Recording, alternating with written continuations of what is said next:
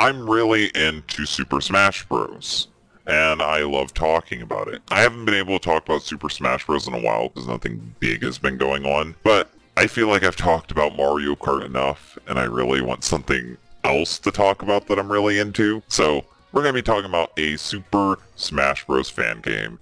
That fan game being called Super Smash Land.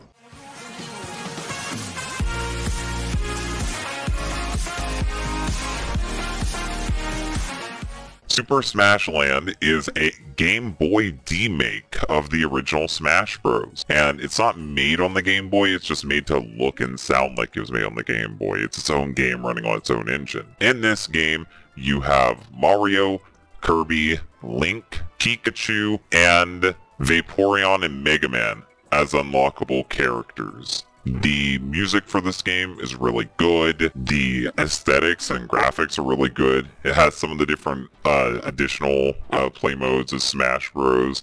It has the multiplayer Smash. You can actually do a lot of the stuff you could in regular Smash Bros. The first thing I would have to say as a complaint is that because you can only use 2 buttons for your movements, it really limits what you can do.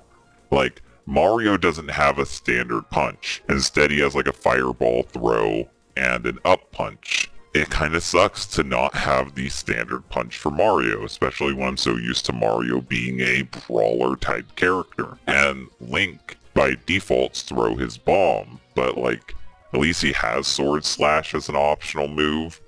All the other characters controlled fine, like how I thought they would, but I love Link and Mario, and they feel a bit off to me, I'm not gonna lie. So, it has an arcade mode, where it's just standard Smash Bros. Story mode.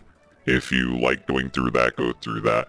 But it also has the multi-man Smash, where you can just custom build your own game, where you can set up different opponents to fight. I think that it is a solid enough attempt at making a Smash Bros. Game. The problems that come from this is the fact that it decided to be a Game Boy game, limited by the issues that Game Boys have. So you can barely make out the sprites, you can barely tell what you're doing, and the movesets are heavily limited.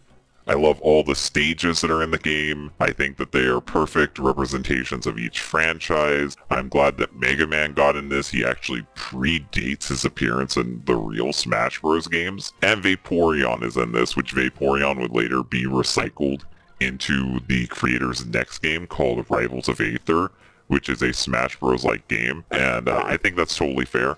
Vaporeon isn't based off a real Smash character, so the moveset is entirely that guy's, so he can do whatever he wants with the moveset. I don't think it's fair to call him out for that. So, yeah, I'm glad that he made Rivals of Aether. You can actually buy that game if you want to support him. This game is free to download. If you want to download it, it will be in the description below. What do you think about this game, though, Luminous, before we wrap things up? I love the way the sprites look. It looks really cute, and honestly, I know it's limited because it's a Game Boy, but I really like that it was gone back being demade on the Game Boy.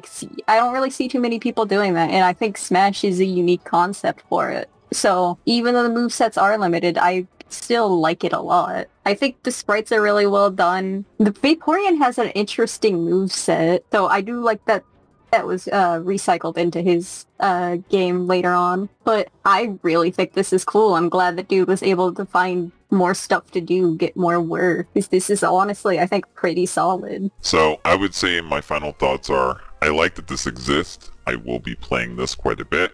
But my challenge is for anybody who's watching this video who's skilled, try to make either NES or SNES version of this. I would love an NES or SNES Super Smash Bros. Game, especially SNES. Please, somebody make this game.